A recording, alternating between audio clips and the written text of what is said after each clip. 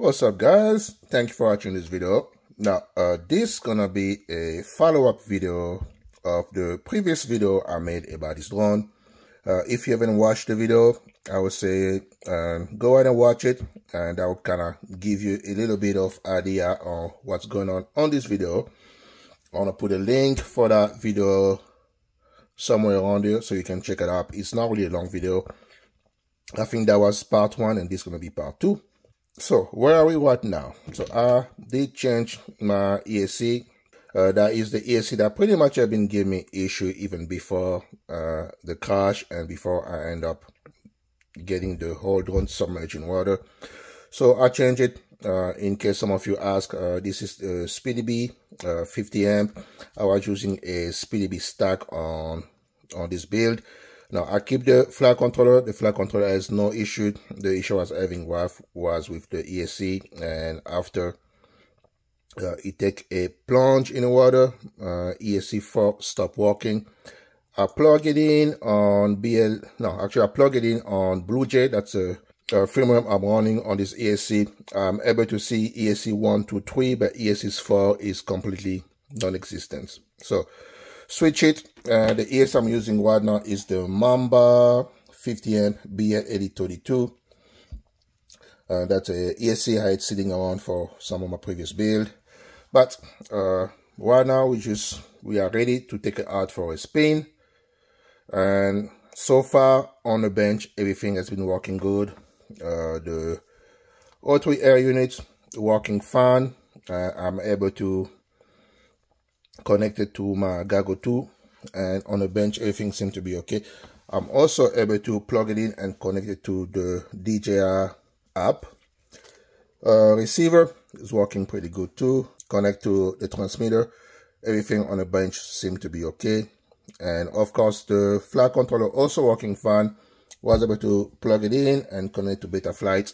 And also my GPS seems to be working fine so far. Now I haven't got any satellite yet, but I am inside my garage, so I usually don't get any satellite. So when we go outside, we'll see we're able to actually get some satellite. Now before the crash, this GPS has been working pretty good. I've been getting on average about 15 to 22 satellite, and I usually get satellite lock pretty fast with this GPS. So we're gonna see if we get any change in behavior after the performance of the GPS go. Right now we are ready to take it out for a spin. But before I do that, I'm going to talk a little bit about the frame I use on this build.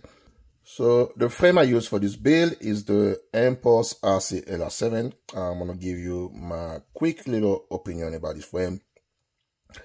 And of course, this is a 7-inch frame, but I would say this is not a real 7-inch frame. Hear me out on that. The reason I say it is not a real 7-inch frame is because this frame was not designed as a 7-inch. As the name says, this is an apex frame. The body or the middle section of the frame is pretty much an apex. When I compare it to my Evo 5, which is also an apex frame, there is no difference when it comes to the middle section. The one thing Impulse did, and I think they've done it a couple of times with the apex frame, they just swap the arm from a 5-inch arm to a 7-inch arm. And amazingly, they kept the same thickness of the arm. The thickness on the LR7 is exactly the same thickness than on the Apex 5. So I think after they did that, they were getting some issue with vibration and resonance. So what they end up doing, they had this little side brace in order to take out the vibration. And I have to say that worked pretty good. There is really no vibration or oscillation or resonance on this frame. Matter of fact, I'm actually able to fly it with rock steady on, and I'm not getting any wobble on the video. Talking about that, there is a new version of this frame, which is the ApexLR 7 Evo, and that one is actually set up for the O3 AirUnit. This was the regular version. It does came with the side plate for your camera mount, but In this version, you could not use a DJI O3 camera on it because the side plate was just too tight for the DJI O3. So what I end up doing is I end up getting those aftermarket side plates. They're also made by Impulse, and I'm not really sure what kind of material they're made of. It is not metal. It seems to be some kind of molded plastic. And surprisingly, this thing actually worked pretty good. Let me get some more light on it, because if you look at it, most new frames that are designed for the O3 usually have some kind of silicone insert on it.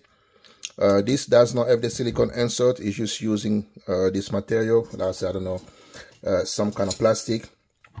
And I have to say, it actually worked pretty good. As I said earlier, I'm able to use my DJI O3 with Rocksteady. I'm not getting any kind of wobble in the recording, so that was pretty good. I would say if you have one of the non-Evo Apex, you are thinking about going the DJI O3 way, you can get those adapters. I got those on Get FPV, and I would say they actually work pretty fun.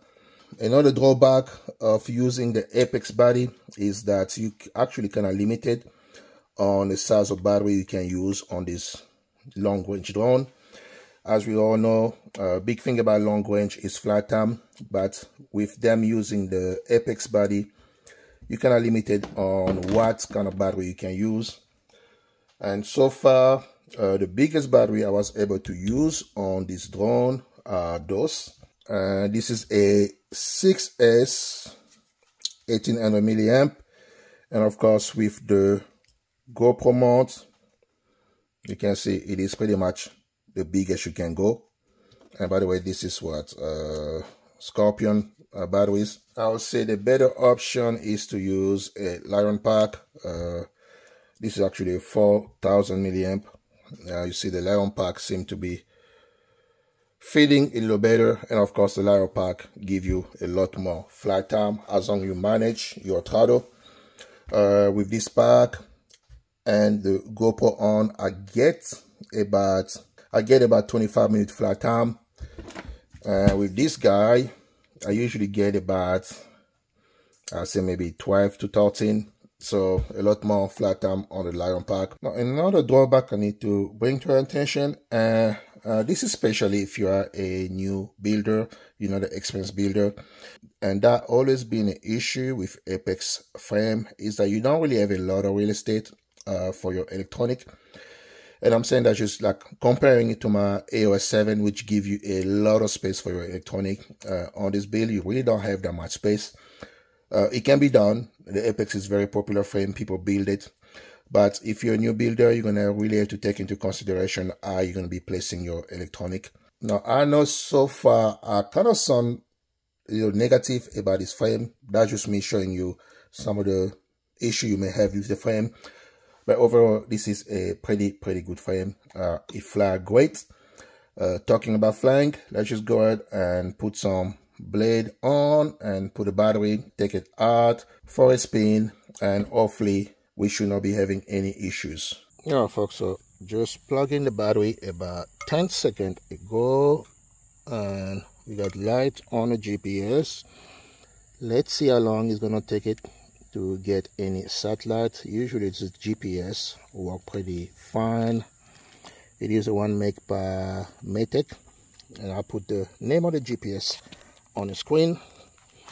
But while we're waiting, I'm gonna go over my setup on ApexLR. I don't know if you'll be able to see that. There is a glare. Here we go. So for long range, I fly at 150 packet rate, and the power I use with ApexLR 2.4 is actually 50 milliwatts. That may seem to be low for some of you guys, but actually for long range flying, that is plenty enough, and even for freestyle. So that's what I fly, is at 50 milliwatts. Alright guys, so it's been a little bit over 2 minutes. I'm gonna try to get a good angle so you can see. So I got 6 satellites. I have sat lock set to be 8 sats, but I said it took about 2 minutes. That was a cold start, a little longer than you usually take. But the good thing is the GPS still working because we're getting sat. Now I'm gonna stop around here. That's the other side of my house, and the DJI usually have a little bit of hard time on this side, just because of Wi-Fi and all the other interference we have in the house. And let's see here, we're getting about 24, 23, low 20s bit rate, so that is expected. I would say so far performance wise the O3 is doing fine.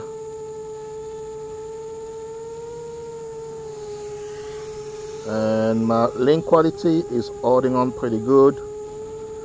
I'm not gonna go too far because as I'm concerned, this is pretty much a salvage drone, so don't really trust it. It's gonna be something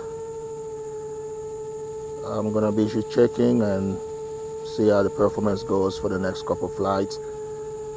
But so far O3 units seem to be performing fine. What's wrong with my white balance? I think I may have the wrong white balance set up on because it's pretty bright. Oh yeah, my white balance sucks. I may have to switch to the DVR recording. So right now, kind of get an idea how far away I am from myself.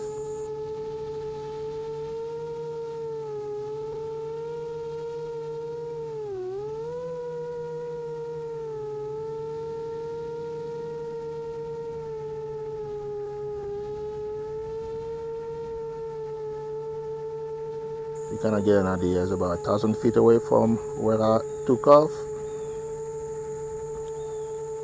Now one thing that is kind of interesting about this particular frame, the geometry. Oh, there's a car coming. Let me get out of the way. The geometry of this frame, according to ImpulseRC, it is like a modified. Watch both sides before we cross the road. It is like a modified dead cat.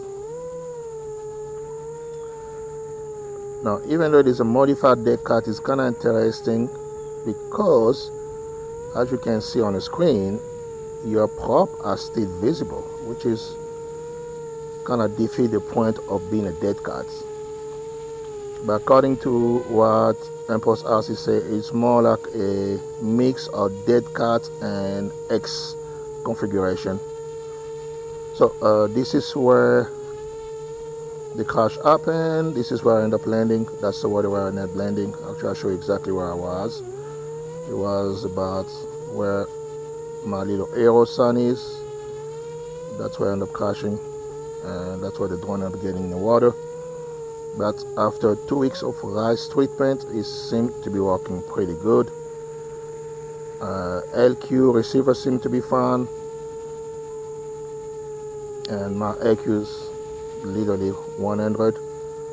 Now, even though I have it at 50 milliwatts, as you can see, the LQ is not dropping. As I say, 50 milliwatts is actually plenty enough for most flights.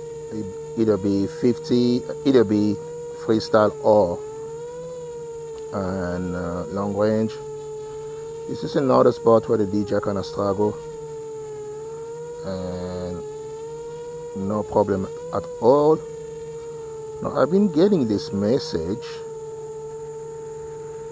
and this is the only drone where I get this message. I don't know if it has to do with the flight controller overheating or if it has to do with the O3 overheating, but yeah, this has nothing to do with the water issue. This has been going on even before I got the drone in the water, and usually that happens when I kind of fly slow. But as you can see, when I try to go faster, the airflow literally cool down whatever is overheating. I'm not really trying to go over the canopies because in case something happened, but I would say so far this drone's actually performing fine. I don't know what in the world I did with my white balance. It's supposed to be on auto, but clearly you can see I'm getting some overexposure, so I don't know. I'm gonna have to check to see afterward if I changed the setting, but I should not have messed with it. But we're clearly getting some overexposure right there. You can see that. Let's see, for how long we've been flying? About 5 minutes. Yeah, I'm getting some overexposure. I'm gonna have to check. I'll put on a note because I cannot find out why not since I'm flying, but I'll put a little note to let you know, guys, if what the setting on my white balance is. But yeah, I would say it is performing as expected. For a salvage drone, it is performing pretty well. And let's see what the speed I'm doing. 25 miles an hour. Now usually when I fly I go much slower, and this is a pretty light 7-inch compared to, let's say, my EOS 07. And the weight currently, because I got a GoPro on top and I got the Lion, I think it's like 1100 gram, so it's slightly a little bit over 1 kilo. And with the 1800 LaPo that I showed you earlier, the weight is actually less than 1 kilo. So it is a very, very light 7-inch compared to my EOS 7. Yeah, I would say, guys, if you end up crashing your drone in the water, I would say the best treatment is going to be rice and let it sit. I let these guys sit for about 2 weeks. I think I could have get away with 1 week, but I was just being very careful. I wanted to let it sit as long as I could because I didn't want to lose my DJI O3. I kind of thought I lost it, but even though the O3 is technically not waterproof, I don't even know if it's waterproof, but I would say the rice kind of did a pretty good job on absorbing all the moisture, and everything pretty much working fine. GPS, receiver, O3 AirUnit, flight controller is working fine. The only thing I end up changing is the ESC, but the ESC already had issues even before the crash. So that is pretty good. One salvage drone. I hope, guys, you enjoyed this video, and make sure to hit the like button and subscribe. I finally made it over 1,000 subscribers. Even though for some reason, based on how many people watch my video, I can say that a lot of you guys are not subscribed, but you just watch the video and that's fine. Whenever one of those days you feel like subscribing, but if you like the video, guys, just make sure to hit the like button. And let's see, GPS is up to 12, 11. I usually get slightly more sat than that, so except for that, I mean, this drone flying pretty good. I will let you go, guys, and I will see you on the next one. Thank you for watching.